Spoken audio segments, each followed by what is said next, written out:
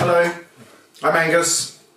It's day 13 of Plastic Free July, the challenge, and yeah, it's been a pretty good day. Just this, it's just something that came through the post. We've got plastic. The thing about this is how many people actually take this off, and are you supposed to take it off?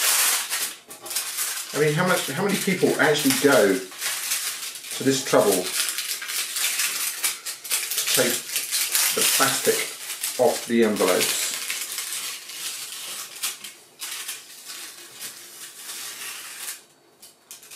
And how important is it?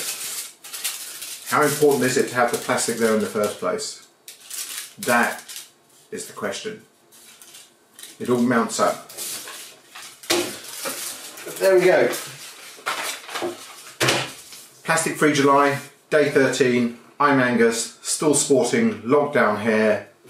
I need a haircut. Thank you for listening.